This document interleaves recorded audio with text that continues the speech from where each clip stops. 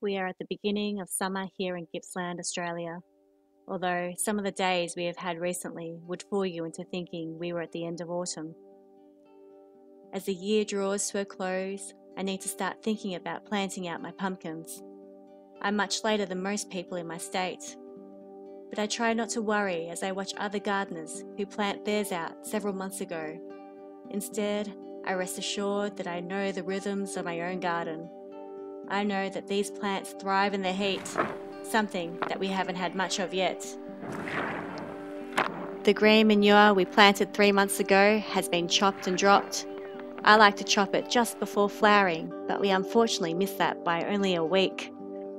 This crop was planted after the pigs cleaned up this space after last year's harvest, making light work of the foliage, missed or damaged fruit, and weeds that started to invade my garden. The seeds we planted were inoculated with a symbiotic bacteria helping them fix nitrogen from the air into the soil with their roots. The chopped foliage has added some much needed organic matter to the silty soil I have to work with. I will leave this on top to act as a mulch for the pumpkins which will grow here. I did start some of my more precious seeds in my hothouse so that they could get a head start on the slugs and snails. I feel like they have been so prolific this year, maybe because of all the rain we have been having. The rest of the seeds I will be direct sowing. I like to plant many varieties, but sadly, this will be the last year I do this. I enjoy the varied shapes and sizes come harvest time and late autumn once the heavy frosts have hit, curing them for storage for the year to come. I won't be saving my own seed, but I intend to next year. I have planted too many varieties. I hope to use up all of my surplus seed this year and start afresh next. If I plant just 2 pumpkin varieties and my zucchini and cucumbers, I will be able to save the seeds from both my pumpkins, but unfortunately, not the zucchini or cucumbers. It will be sad not to have the variety like I will have this year. Seed saving is the next step for me in my self-sufficient journey. How can I be self-sufficient if I need to rely on seed companies to provide me with the seed I need to grow my own food?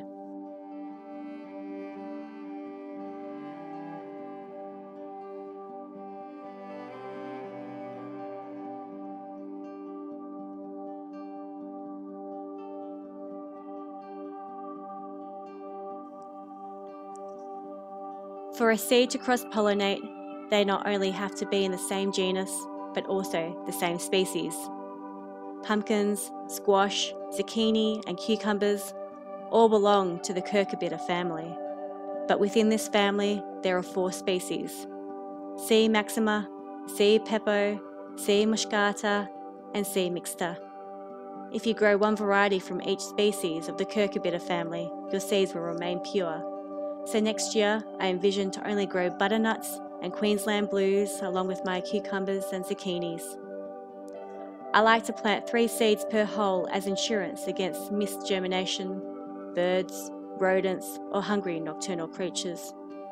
From here, I will leave them to do their own things, only watering on days of extreme heat. Some of the seeds I planted last week have started to spring to life, and soon this area will be a sea of green again. I'm still working my way through last year's pumpkins.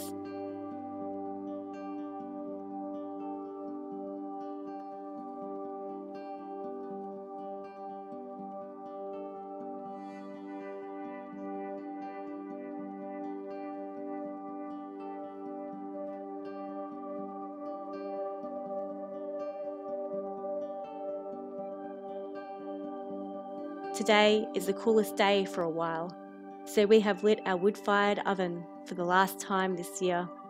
While the stove is on warming the household's water, I'll be utilising the heat it will generate to cook a pot of hearty curried pumpkin soup. First, I need to steam some pumpkins so I can puree it. I need to remove the skins and seed and cut it into chunks.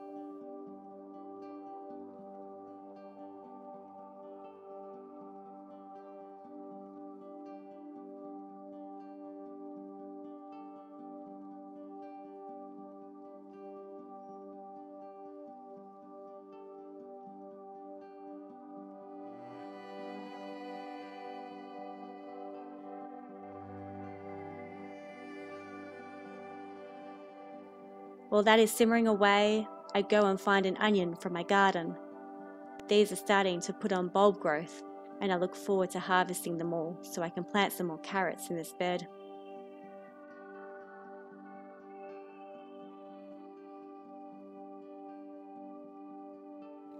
I finally slice the onion and saute it in my favourite clay pot with some homemade butter.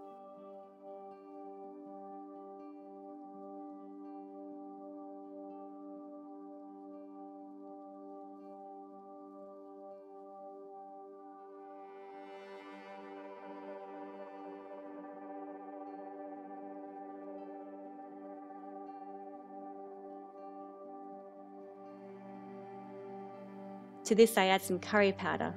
Once I roast and temper the spices in the hot oil, I will add my coconut cream powder and hot water. I purchase my coconut milk and cream like this not only to save space in my cupboards, but to reduce my waste. But you want to make sure it is pure coconut powder with no added dairy products, thickeners, fillers or emulsifiers.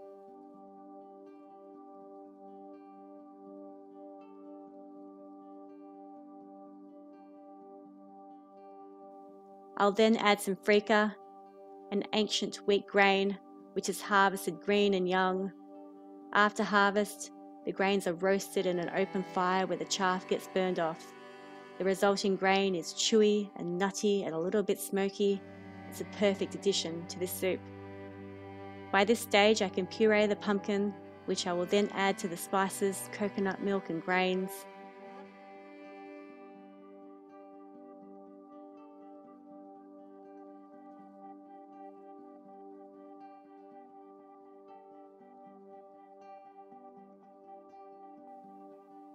I will taste it and adjust the seasoning if need be. I like to let this slowly simmer for a few hours before serving with crusty bread and lashings of butter. Such a hearty vegetarian meal made vegan by omitting the butter for coconut oil. Sometimes it is the simple things, like feeding my family in this way. It brings so much joy knowing they are eating the best food I can provide, even if the little ones grumble with all the veggies I serve.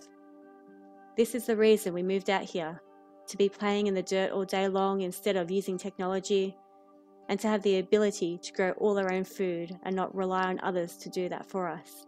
This is our self-sufficient dream.